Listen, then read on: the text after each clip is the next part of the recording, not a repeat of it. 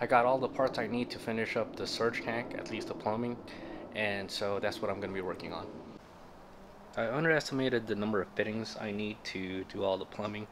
I got the right number of fittings, but I expected to use a lot of straight fittings, which I got the right amount, but I think for most of it I'll need some sort of 45 or 90-degree fittings, and I definitely did not order enough of those, but I got everything now, so on to it.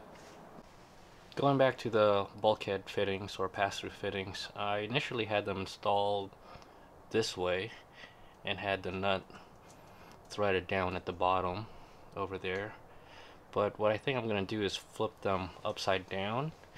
I think it just makes the profile a lot bit tighter at the bottom, and I need as much clearance as possible to avoid that spring and make sure the fuel line doesn't interfere with anything. Okay, I got these 2 or 4 torqued down. I'm doing all the crimping down here because it was hard to fish the line through enough as is without the connector. So now that I got them fished in, I'm not gonna pull them back out and then crimp them, because it would be a lot more difficult to fish these lines through again with these bulky things at the end of them. So that's why I'm down here doing it instead of like on a table or something. I already got 1 done, so I got 3 more to go, and yeah, just gotta keep at it.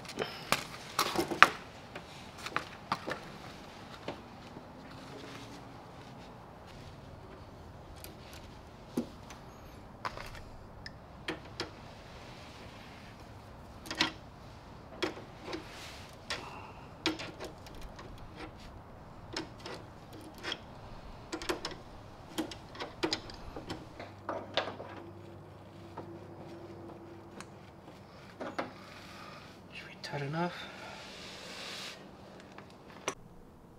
This took longer than I wanted it to, but I got everything screwed down or torqued down.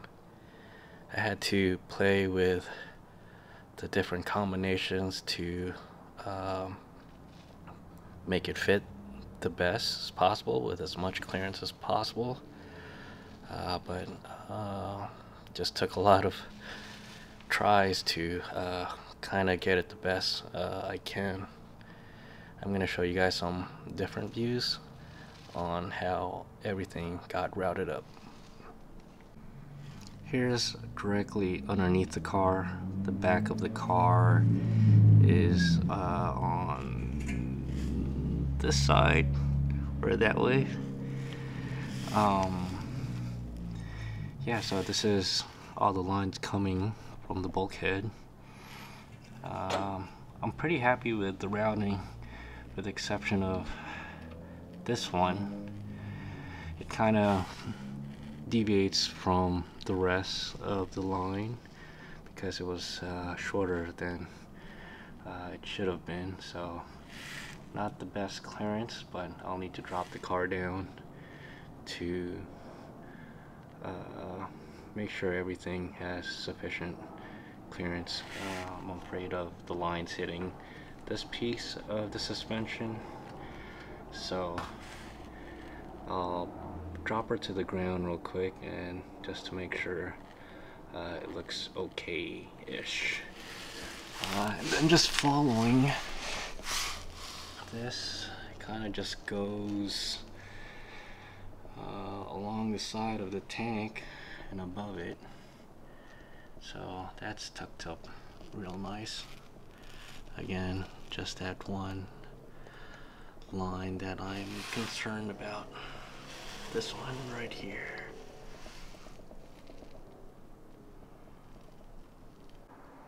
What I did was jack the car up from one side to kind of give this wheel some squat so I could check the clearance.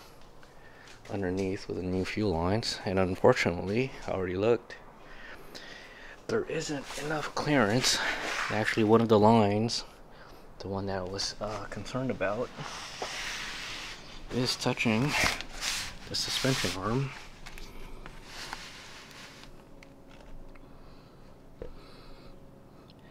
Additionally, I just think the fittings are a little too close for my comfort.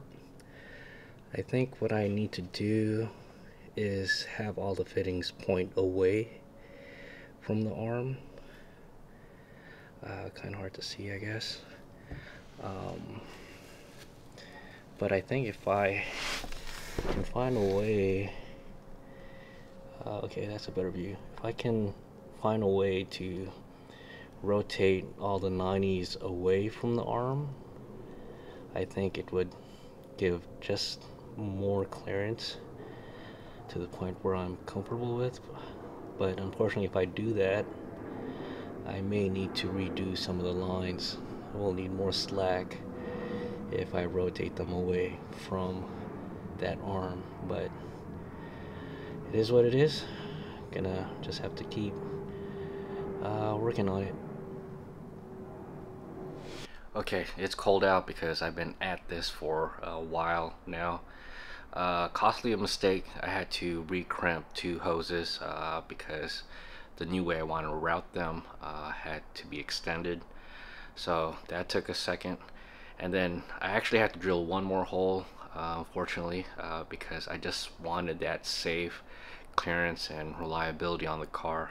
Last thing you want to be doing on the track is spilling fuel everywhere or starting a fire.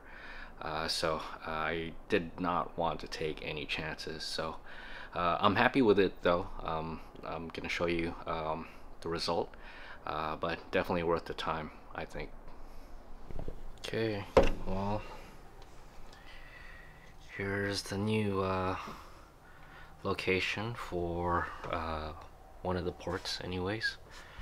And you can see back there was the original hole. I had to move that closer this way because I just did not want anything above that control arm, just in case the back squats. I did not want to crush any of the fuel lines. So yeah, I think it's worth it. What's 1 more hole in this car? There's so many damn holes anyway, so I'm good with it. And here's the result. Pretty clean if you ask me. Everything is away from this arm. Yeah, looks super neat. And all the lines kind of go above the subframe here, which shouldn't be moving. So yeah, nothing here, so no worries about crushing any fuel lines. This blue tape is there for a reason. That is where the fuel pump from the surge tank feeds the fuel filter, and it's the only one that needs to be in the correct port on the surge tank. All the rest of these lines don't matter which port they go to into the surge tank, just this guy. The routing back here also clean, lots of space now, very tidy, nothing of concern to be rubbing or being crushed by suspension components, so happy with that as well. Kind of position all of the fittings to where I think I want them. So I'm just not crimping or tightening anything right now, just kind of seeing how I should cut things. Something like that.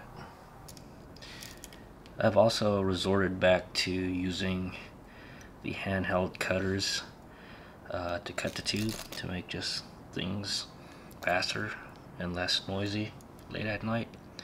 But I still do support the hose. A vise would be ideal, but I'm just using a crescent just to help support it. And again, I'm using these cutters, and the purpose of the support is as the cutter squeezes this way, the hose wants to go this way, and the crescent kind of just helps minimize how much pinching there is when you use the handheld cutters, if that makes sense.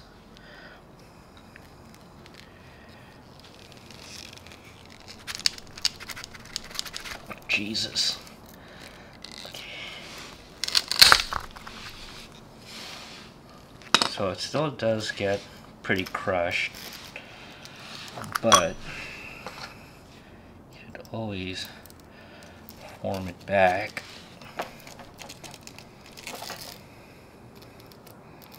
It's not bad.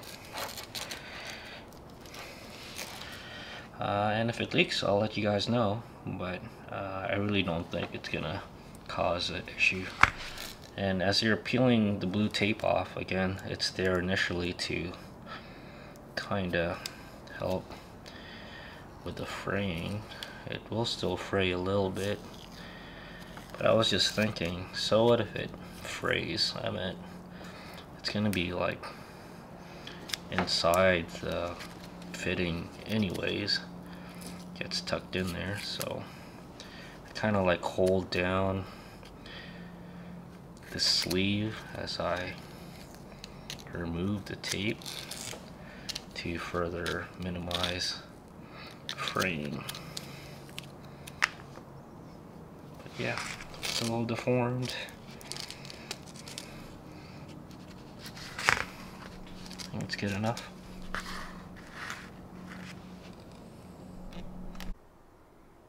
Okay, almost done.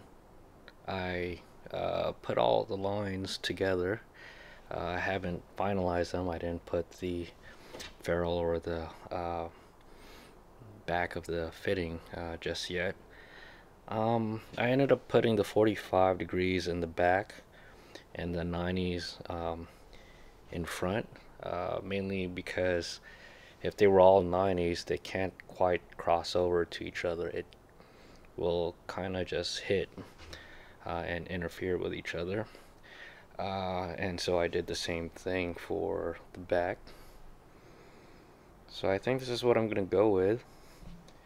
I was imagining something that looked a little cleaner and symmetric, but function over form, I guess.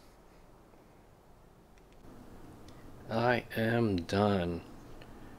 Everything is tightened up and looking good.